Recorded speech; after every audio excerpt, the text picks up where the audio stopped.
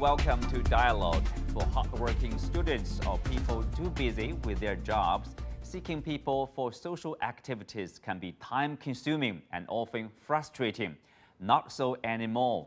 The new trend of dazi is taking off in China, where people get together to do things they enjoy, such as hiking, discussing comic books, or eating northeastern barbecue.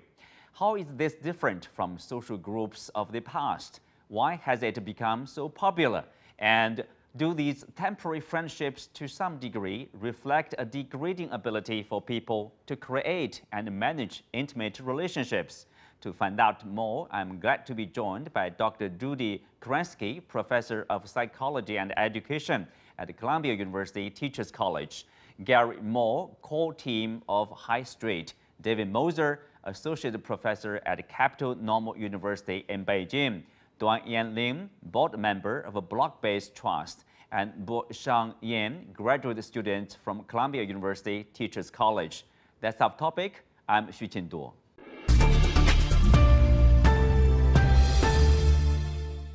Hello, welcome to Dialogue. So we are talking about this new trend for socializing. I guess we are talking about the generation of Boshang or Gary. I will start with you, Boshang. I know you spend most of the time in the U.S., but you do have friends, you do have classmates back in China, and they do practice in such a style, dazi style. Tell us, what's your understanding? What is dazi? Yes, thank you for the question. So I think dazi, as I have observed, is for like specific social activities that people have kind of this accompaniment, and they can go with their dazi together to engage in social activities that they enjoy. So different people may have different definitions of that, but I think that's my definition for it. Well, Gary, I guess you heard of it, or you may do it by yourself. Where did it start? So I mean, for me, right, I guess you could say the first dazi that I really kind of knew of was really around the murder mysteries. People just coming together to essentially just like role play a murder mystery, come together. But it really is something that you often see, as was said before. It can be quite temporary. So 1 minute it can be that, then it can be ultimate frisbee, then it can be a host of other sports, and oftentimes it was activities and games. Was the context that I knew it in. David, your students, basically this is the lifestyle, part of the lifestyle of your students, I guess, in their, around 20, 18, 19, 20s. I guess you are also observing the changing lifestyle. You have been in China for almost 30 years. Yeah, actually, I had a class with my students this morning, and I actually asked them about that because I didn't know. So much what's about the result? Yeah, well, I have two data sets. One is a little bit with my Chinese students, but also I think there's a little bit of my daughter in the United States, who's not quite the right age. She's 25, a little old maybe, but I think there might be some similarities. But what they told me is that they have close friends that they see every day, and especially at a campus, they basically see the same people all the time. But they like to go out into other parts of Beijing or do other things, and they like to do that with other people that they don't know so well, because they're kind of tired of the same people. So they said, one of them said they have their Korean barbecue dazi and their their mountain climbing dazi or something. People that they know like these things, and they aren't really good friends, but they know they like them, so they do them together. That's what I gleaned from what they said. Okay, Judy, Dr. Judy, you are known as Dr. Judy in China, for your books, for your lot of training a few years back of Chinese doctors in terms of consulting. So psychologically, what do you see it? Is this, basically such a practice meet the people's need, young people's need, psychologically, or maybe need to socialize? Very well said. And I totally see this as a positive trend because it is encouraging this social, emotional development that a lot of Chinese students need in general, and also from recovering from the loneliness and the isolation of this horrible COVID lockdown. So it is a really entry point into saying, you know what, I'm going to get together with other people and call them compartmentalized friends, but it has the possibility to really grow and develop into stronger friendships. So it gives you a little safety to say, well, I'm not really going to start deep friendships, but we're going to have buddies and we're going to join on a special issue. And guess what? As you said, I have very many books translated into Chinese. One of them is about the guide to dating. And my biggest advice is get together on a subject you both and all of you enjoy. And that creates bonding and growing friendships. Well, we will come back to this interesting, practice. For example, if you have the same topic, both love to talk about and love to do, and that might bring you to somewhere else, maybe a long-term or stable relationship. So before that, Yanling, how do you see this is different from the previous or the practice in the past? For example, you have a few years back, we have 旅游, basically traveling companion, mates or friends, also temporary, kind of, to travel to other places. And like a book club, people enjoy reading, we'll get together. I felt that, we always have these terms for the interest group, 兴趣小组, right? And different generations always, this is nothing new. But I found this word is very interesting. If you listen to this word, dazi, you can feel this, there's a new meme. And there's a very, very trendy word called meme culture, which is the youngsters are really fragment their interests and their groups, and then specify using the coded language. So somebody from their out of this community will never even know what dazi is that, and then interests. But somehow this kind of culture, meme culture, as you know, every year we do the Beijing design week, we do a social design challenge. With one topic was a singlehood house design, which is mostly based on psychology needs and social needs, and in terms of this, the cultural challenges. But I love this word because it sounds, you can see there's a lightheartedness of this youth group. They feel like I just want to be, a part of it, just a very lighthearted. I can be very flexible, and I also can be just a single little node in this little cluster. So this meme culture, I think, is very, very important to use this word to enter. When you know this word, you're part of the group. So I think there's a very interesting meme culture coming into the digital living, which we, after COVID, especially we see, we're really living firstly locally. We want to enter different spaces, but very limited. But through interest groups, through digital tools, we enter a much bigger global, even community identity. So that's, I think, is a kind of one of this, for me, phenomenon. And I also bring this humor. Always I found it fascinating with the Chinese youth in this digital age. Yeah. This digital age. So Boshang, based on your understanding, what exactly are your friends looking for when they are looking for a dazi on certain topics? Is that something beyond their comfortable bubble, for example, their usual community?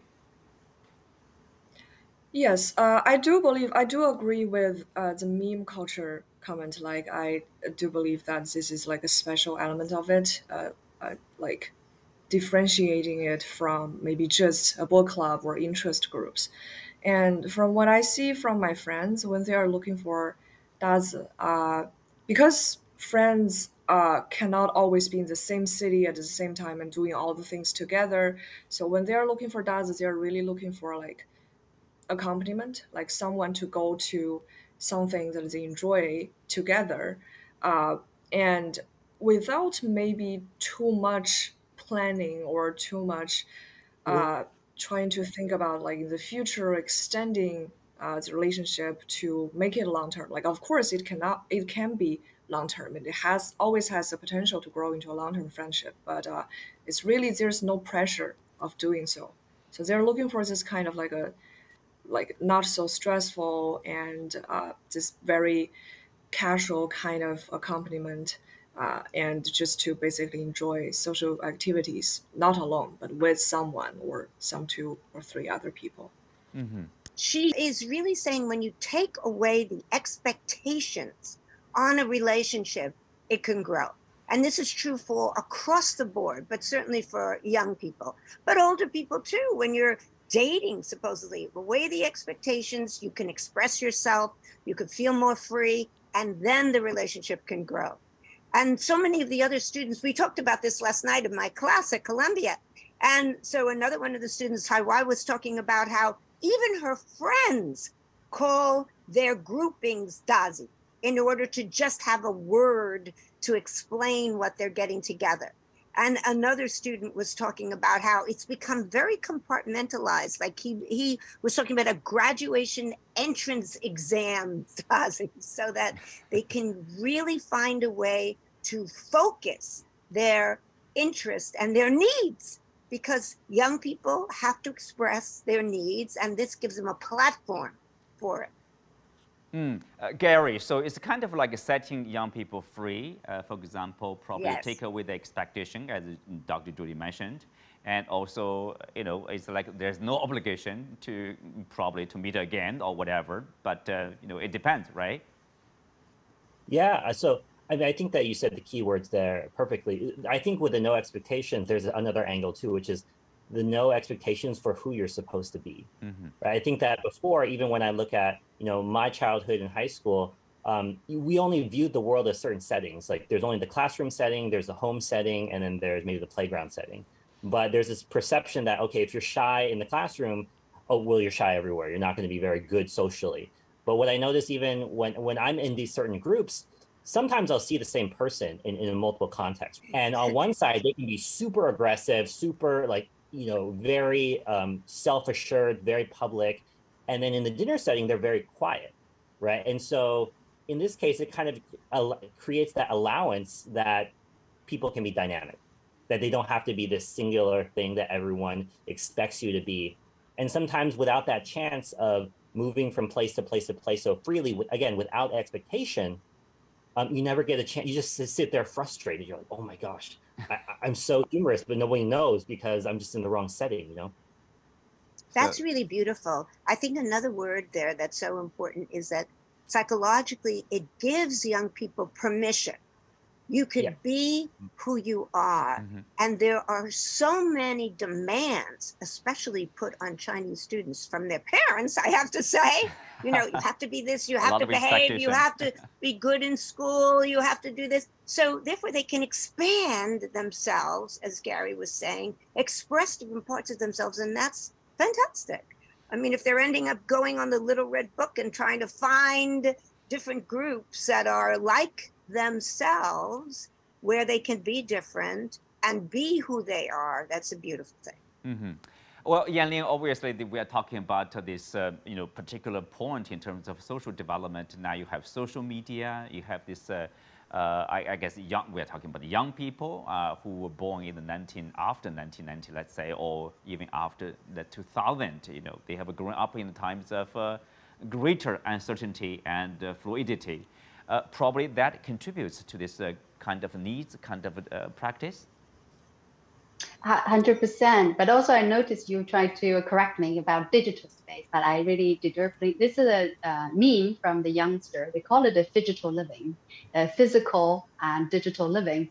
So the way that I see this trend is, one thing is our entire society, our entire planet, entire social structure going fluid. We can see there are laws of fluidity are allowed, are also needed, from institution to innovations, and our age is a 跨界, cross disciplinary, a big thing. These days it's just a norm. I think the youth just have a little bit more gamified version, a little bit bottom up, like an edge culture, try out way to lead this so-called fluidity trend. And that young man said really clearly, because if we are not expected to be certain person, we can show our dynamic self. That freedom will give us the essence of being who we are really. I think, but also I want to mention one very important, probably we need to mention here is, yes, we talk about fluidity, we talk about lighthearted, no expectation, but deep down, we all still need those deep connections and much more profound connection. But that will be actually facilitated like a yin yang by this whole ultra fluid no expectation, no responsibility, no engagement, no commitment, but maybe down to something we actually distill something, also anchor ourselves. I think that's gonna be like a duality coming up into surface. What I wonder about, and what Yanling says is very interesting, and I'd be curious to see what Dr. Judy and Boshang have to say. But for me, looking back on the way I used to try to get the same thing out of a friendship group, we didn't have the internet or social media when I was going through this young phase. And what it strikes me as, in some sense, this dazi kind of mimics or imitates or sort of reconvenes a kind of social media sensation, where nowadays people have many more contacts than we could ever have in the past, because there's a touch of the button, and there's so many groups that are participating and adding information. It seems like the students or these young people sort of have an affinity, or this way of interacting feels natural to them because it sort of mimics their internet experience of social media. And I'm sort of wondering if maybe that's a difference in the generations, because for me that sort of experience would not be very satisfying, because I tend to want more interaction, more hudong, what do you say, synergy in the conversation. I don't want to be just a little player. I want to make it interesting. But it seems like the younger children sort of crave, or at least feel comfortable in this kind of a setting. Okay, Dr. Judy, what's your comments? What's your response? Yanling and David mentioned about their observation. They are very familiar with the Chinese society, basically living inside the society for a long time.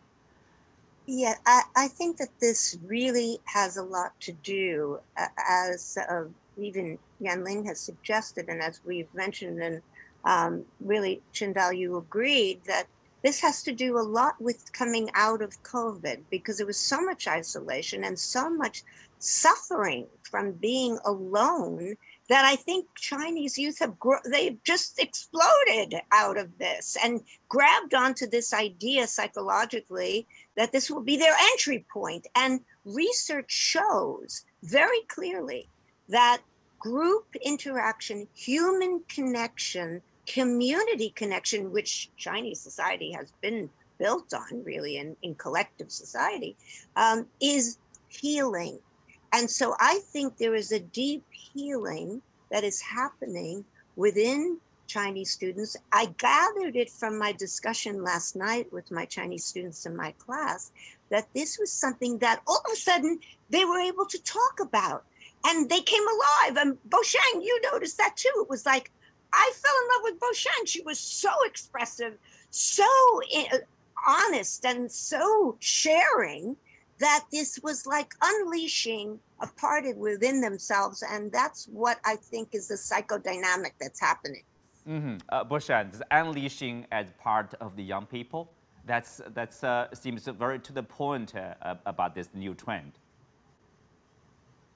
Yeah, I believe so. And thank you, Dr. Judy, for such a beautiful commentary. I do believe that, yeah, the pandemic has made everyone like stuck in their home because of the quarantine and everything. And it was right to do, because, I mean, nobody wanted to get like the virus. So yeah, it was necessary. But right now we're finally over the pandemic, and we are finally trying to go back to the normal life again.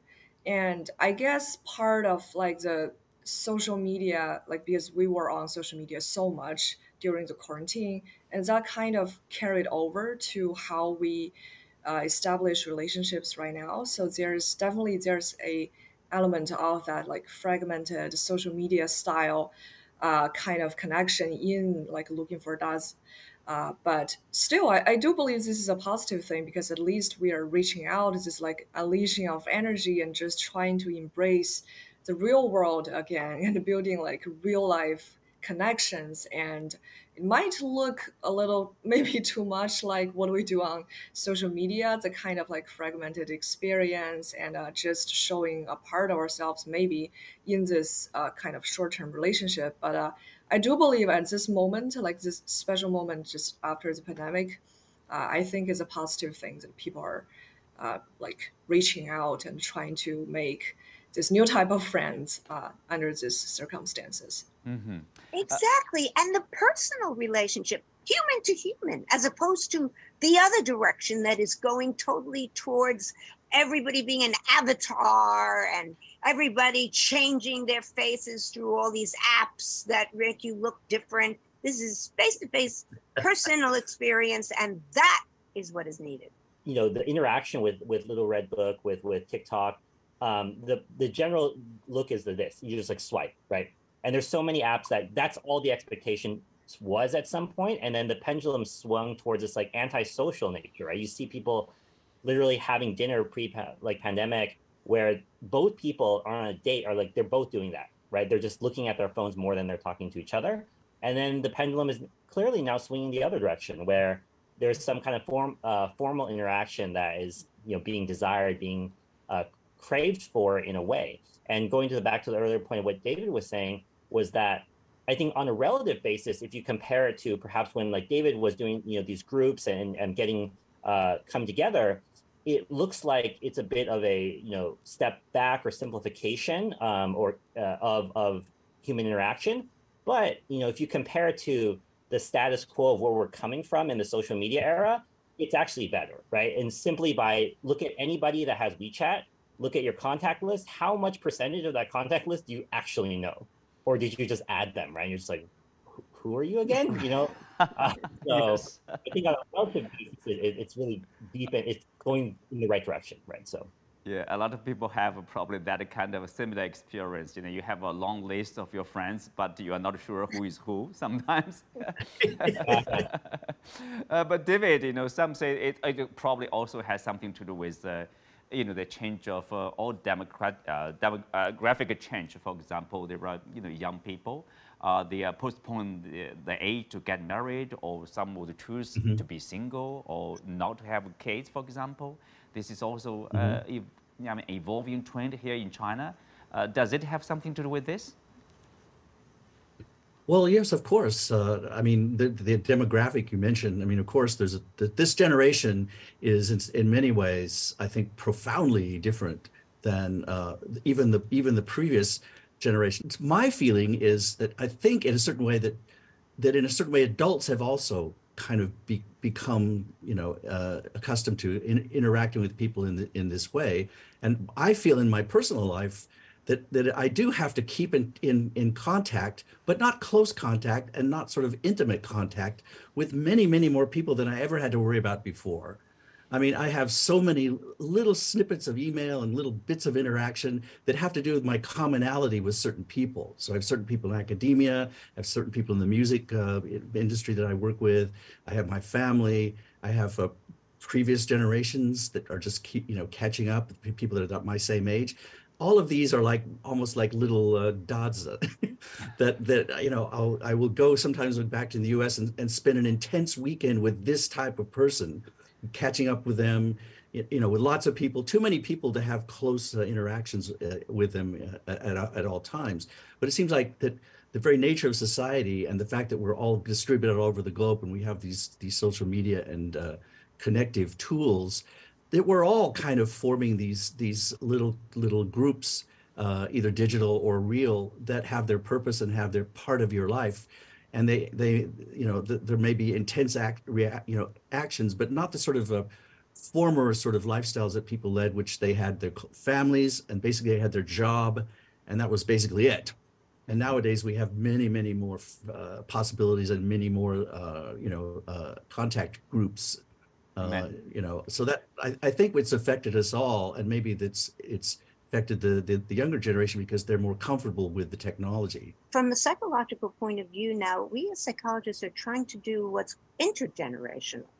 And so I think that this dazi kind of real trend has the opportunity to bring some of this intergenerational rapport together. So I would advise your audience, Jingdao, to think about how they, as parents, can connect with their youngsters by saying, you know what, let's have a dazi outing today.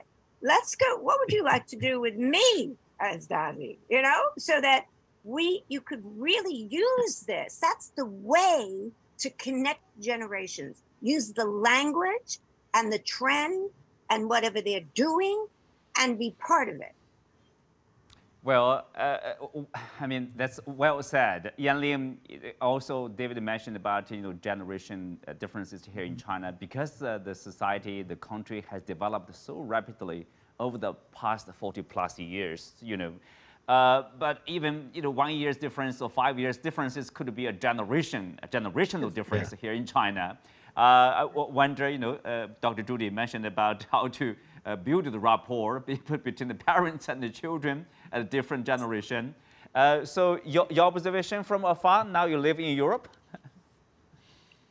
I feel I can say a planetary perspective. That we are really going through this quick iterations of upgrades. And as an individual, as organizations, institutions, and entire social structure, technology becoming the new solace to everybody. That seems to a quick solution to everything. I'm actually so surprised. This is the first conversation nobody bring out of AI, but probably I bring it up. So this iteration give us a sense of urgency, but also give us like a teenager all over again. There's one stimuli in the system, everybody jump, wow, everything, and tomorrow forget, right? So this is not human consciousness actually works, right? Or this is a complexity how actually our society works. So there's a navigation of a nature intelligence. I agree on Judy was mentioning, how can we bridge this intergeneration gap, because that's the intention come from how to be human again in age of machine. So I think that's a very, very important old story, not sexy as a meme, as a dazi, but it's important to share here. And that's why I'd love to just voice a few words. Right, That's Dr. really Judy. beautiful. As Yanling said, we are not robots. We are buried in all kinds of devices, apps and machines. But still, we are human beings. Sometimes we feel lonely. We need a companion. So is that also a factor, probably? Oh, definitely. And there's no question that there are many levels, as Yanling was talking about, all this expansion. Okay, so besides being a professor, I'm also a journalist, having been on Chinese journal on TV and also magazines and newspapers for many, many years, and also at the United Nations. And so I represent NGOs and I'm the policy advisor for an ambassador.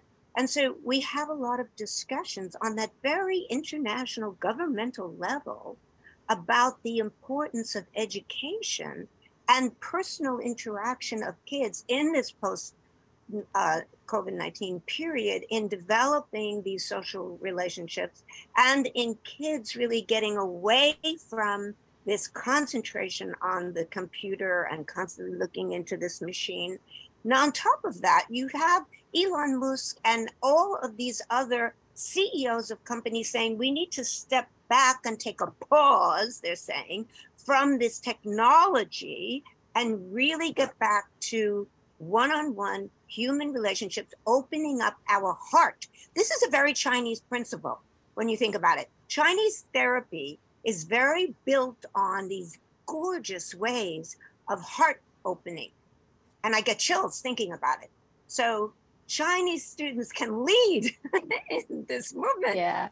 Joan, our design collective called the Open Hearted Design Alliance. So that's you mentioned confirmation, no confirmation. Well, with that, we come to the end for today's show. Many thanks to our guests. You can also find us on the CGTN app on YouTube. I'm Xu Qinduo. Thanks for being with us. See you next time.